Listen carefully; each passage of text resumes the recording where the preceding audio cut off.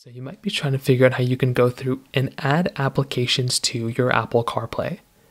Now, this is a very basic process. The only thing you're going to have to do is to make sure that your car, number one, supports Apple CarPlay.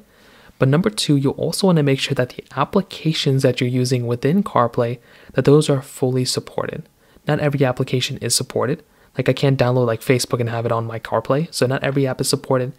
But to see which ones are, it's a very basic process. Number one, you want to make your way over into your iPhone's settings application. Then what you want to do is you want to click on General, which is right here.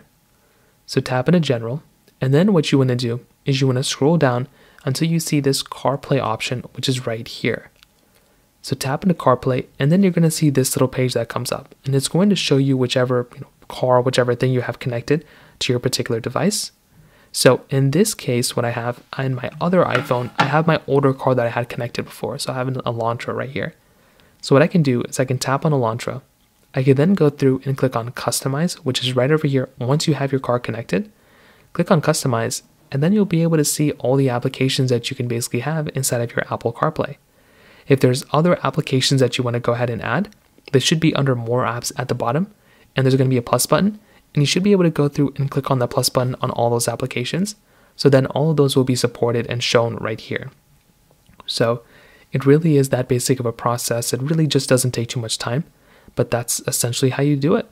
Add there, click on the back button once you click on save or whatever, and then you'll be able to use those applications there. So that's pretty much how it's done. If you have any other thoughts or questions, please let me know in the comment section below. Hit the like button, that will mean so much, but definitely hit that subscribe button.